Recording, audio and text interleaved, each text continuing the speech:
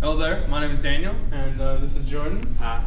And today we're going to be looking at Jordan's vision. So you notice Jordan has some strange eyeballs. They're very unique, but they're also really special not because they're big, but also because they glow in the dark. Ooh. That's amazing, right? This is going to enable us to see his eyes better in the dark. This is our two-dimensional model of the eye. This over here represents the lens and the pupil.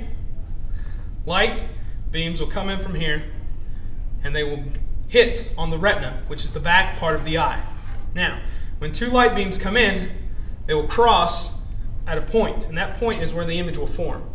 And ideally, we want the image to form on the very back of the retina here.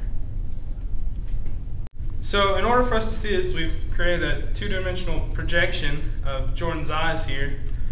As you can see, these two laser beams represent two light rays that are going to cross and hit on the back of the eye here, which is called the retina. Okay? Well, in Jordan's vision, they're crossing in front. This is called being short-sighted. Okay? And so the lasers are going to cross in front, and the vision is not going to be as clear. Ideally, we want them to cross on the very back of the eye. Now, this is an example of an eye that is far-sighted. Okay?